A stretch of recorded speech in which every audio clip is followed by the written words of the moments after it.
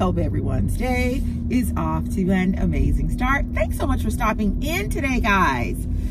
Eric and I are out in this cold Atlanta weather today running errands, and I was reminded that I never came in to give you guys the reaction video for Eric when I brought the new BMW X7 home. So a couple of you were like, Tan, what happened? What did Eric say? Are you guys on the verge of divorce? You know, what's going on? Was he happy with the car? Because you never came back in. So I have this guy here today to kind of, you know, come in and fill you guys in on his, you know, thoughts. So here's what happened. It was a complete and total shock to me. I was busy working from home on a bunch of calls, and you pulled up. I knew you were running errands, but I didn't know you were running that errand. You know, we had been talking about going and looking for a new car, but I was kind of I told them, babe, that, you know, Chase is getting the Mercedes to take to college, and so, you know, we needed a new, well, I guess we didn't need a new car, but, you know, we wanted, you know, a replacement car for that. You guys know Eric works from home. I'm a stay-at-home mom. So we don't necessarily do a whole lot of driving. I know in a lot of households, it's a his car and a her car. Yeah, we don't do that. We don't really do that. It's just, what car are you driving today? But my reaction was, I was like, I hated it. I sent it right back, and we got in a huge argument. No, we didn't. No, seriously, what happened was, my only complaint was, I think you had picked a model that had two-tone leather. Right. It was dark, like a black, and the white. And with the white leather, that's what we have on the other car, the Mercedes. And white leather is gorgeous, but it is, as you can imagine, hard to keep clean. So we went back to Nally. That was the dealership. Shout out to Nally. They treated us real well.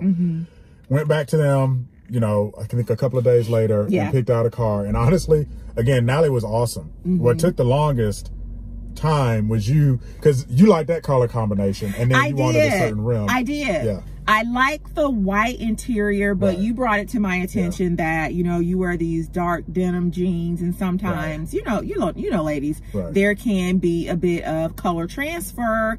And while I'm sure, you know, I would have been able to wipe it up off of the seat. The other thing that happens too with white leather, if you have a pen in your car, it'll write on the leather. Yeah, so we went with the darker black. I like this a lot better. What do you think, babe? Yeah, I like it.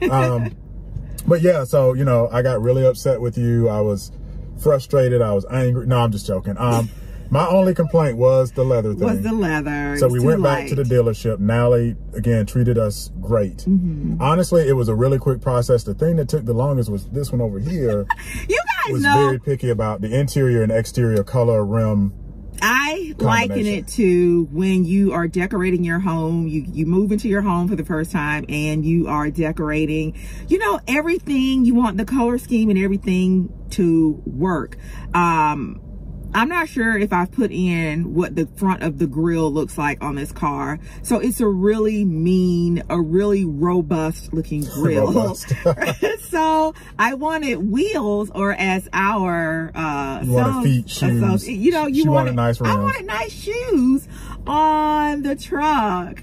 Yeah, so she wanted the black rims. Yeah. We wanted a certain color combination. It's funny, we had agreed, since you do 80% of the interior home decorating, I would pick the color combination and the rim combination. But I actually wasn't the picky one, it was you. So they were running around like chickens with their head cut off, and they were great looking for the right color rim interior combination. And like you said, babe, they were just great. The process went so quickly. I will say, you know, just like when you're buying a house, have your paperwork ready. Have your paperwork ready. We were in and out because we made sure we knew what our credit score was.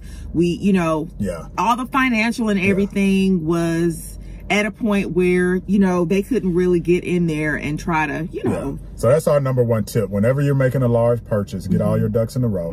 I would actually recommend get a credit app, an Experian or Equifax app. Now they have apps where you can look at your credit score and your credit in real time. I know back in the day, you would pull stuff like that maybe once every couple of, you know, twice a year. But now you can have an app on your phone that shows you that. Pull that ahead of time, even pre-qualify ahead of time if you want to do that. The other thing I would recommend is just all your paperwork. I will actually now bring my laptop. My laptop bag, I have everything right here. For example, we had cleaned out our other car. So I had taken out the insurance card. I didn't bring an insurance card, but I was able to download it and send the PDF right from my laptop. So, you know, just have all your ducks in a row. That's my rule, tip number one for buying a new car. Second tip, I'm a big fan of extended warranties on cars, and here's why. Cars now, we're going to get into how this is basically a computer on wheels. It basically drives itself, will park itself. The automation in this car is just off the chain, and a lot of cars are like that now. That's not unique to this car, and just the engines and everything are so complex. Now I know back in the day I would like work on my own car. In high school and college I would change my brakes and my gas, my oil. There's no way I'm touching this. So with that comes a lot of expense. It's very expensive, and you know, when you get your car repaired now, and I like to take, you know, a car this complex right to the dealer, you don't know if it's going to be $100. You don't know if it's going to be $1,000. So just having an extended warranty takes away some of that worry. You know, you pay a little bit for it, but again, it's better than a lot of times having a surprise bill.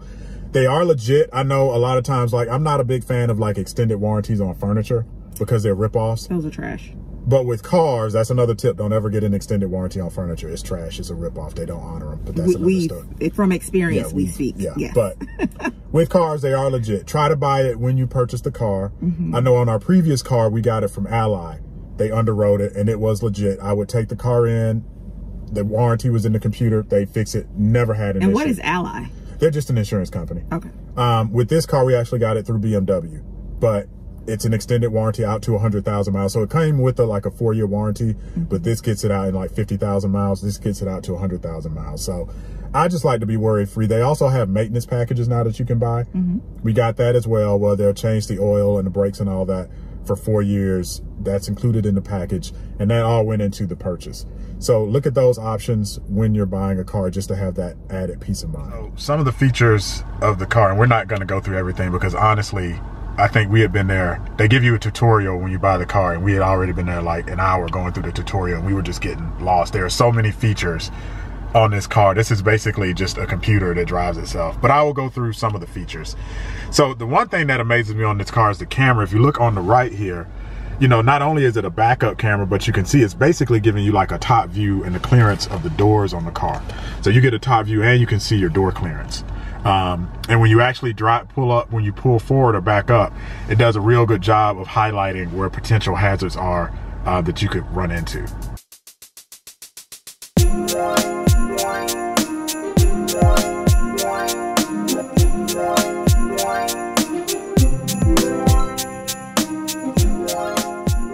So this is the control center. Again, I'm still learning some of this myself, and we've had the car a while and it's still a lot, but you know, again, this is basically an onboard computer. It's got obviously built-in navigation, but you know, it's got a whole car control center where you can look up your vehicle status, driving information, experience modes if you want to control how your car drives.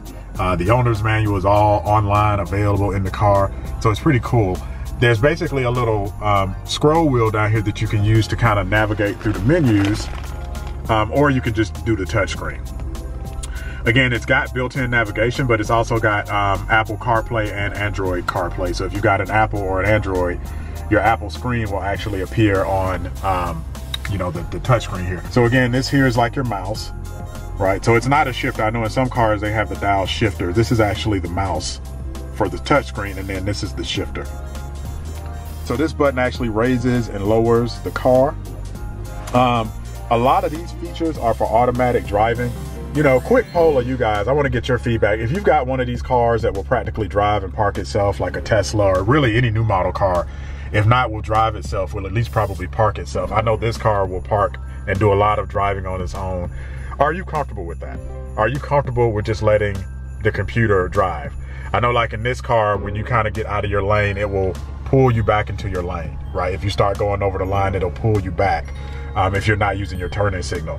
Are you comfortable with that? Or do you just want all manual control? I don't know that I'm there yet to just let this car drive itself, but let me know in the comments if you got a car that will kind of drive itself or park itself. Do you turn that feature off or on? Another thing that's nice about this car is it's constantly connected to BMW and roadside assistance. So if you have an accident or you have a flat tire, you push this little SOS button, roadside assistance will come to the rescue. This car doesn't even have a spare tire, and I'm sure a lot of cars are like that these days. If you have a flat, you just, you know, open this, click this SOS button and click the red button there, and roadside assistance will come and help you out with any issues you have. And again, we got the extended warranty and roadside assistance. So, you know, the thing I like about that, you know, especially for my wife, is I don't have to worry about her having a flat tire or getting in an accident, you know, and not having help. You know, obviously we have insurance and all that stuff that has roadside assistance, but it's good to have an added layer of protection. So who's ready for Thanksgiving, guys? I am, and so is the Unfrumpy Mommy store. So I wanted to come in and let you guys know that all holiday boxes are currently 50% off. Yes, 50% off for all of the holiday boxes and all of the t-shirts. Any t-shirt, any sweatshirt, guys, that you would like are all on sale. So head over to the store, TheUnfrumpyMommyStore.com, and pick something out for yourself or your loved ones.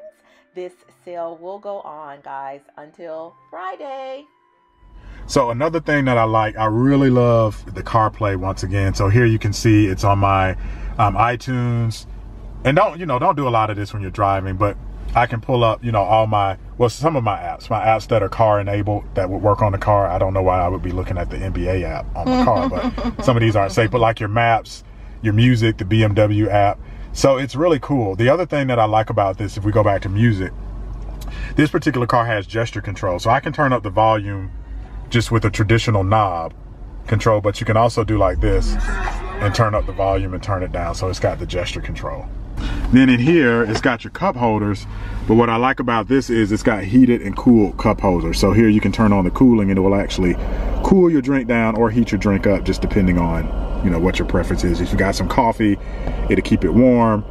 If we're down in Orlando at Disney and it's 90 degrees, we can have cold drinks waiting on us in the car. So it's blue now. So let's see what the heat looks like. And there you go. And this is actually true for the back seats too. We have it back there also.